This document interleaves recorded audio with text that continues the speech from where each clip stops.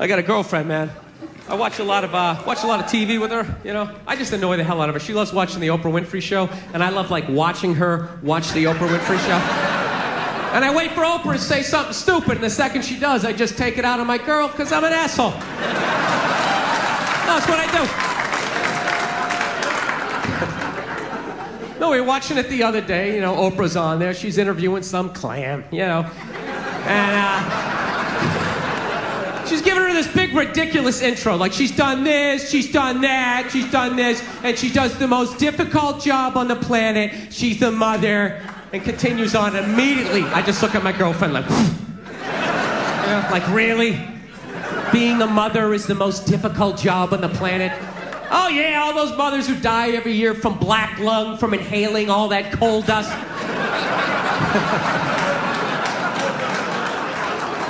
Dude, women are just constantly patting themselves on the back about how difficult their lives are, and no one corrects them because they want to them.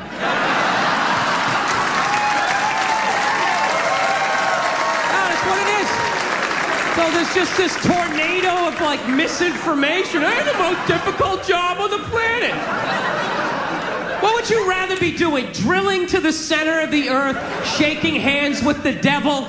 Every time there's a rumble in the ground, you wait for the whole thing to collapse down on top of you so they can write that folk song about you, you know? Would you rather be up in the sunshine, running around with a couple of toddlers that you can send to bed anytime you want on some sort of trumped-up charges, right? Because you want to have a drink and watch The Price is Right, you know what I mean? I couldn't believe it. It's the most difficult job on the planet. Oh, yeah.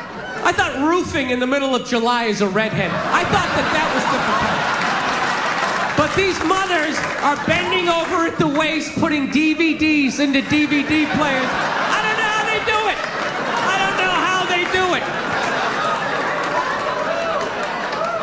Dude, any job that you can do in your pajamas is not a difficult job. All right? Give a break. Christ, you're 35 years old playing hide and go seek. You're living the dream. You're living the dream. No time card, no taxes. You're off the grid. Making popsicle stick houses. I mean, it's the most difficult job on the planet. Oprah's not even a mother. How the would she know? Unbelievable.